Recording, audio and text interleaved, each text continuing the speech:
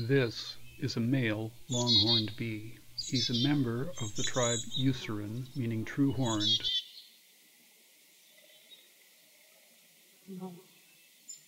The long antenna and abdomen's dark stripes up to the thorax are the cues I'm using for identification, as they're similar in size to honeybees.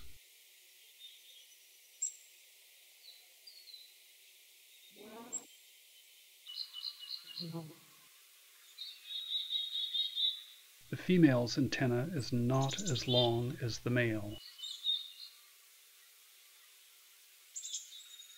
The repeated harassing collisions appear to be innate mating behavior by the males that I first noticed this spring with mason bees. Males seem to be attracted to any insect with a similarly striped abdomen.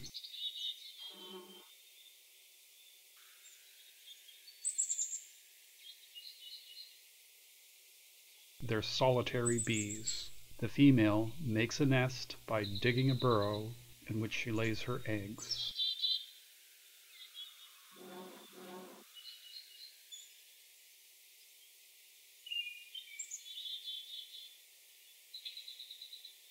Longhorn bees are native to Oregon.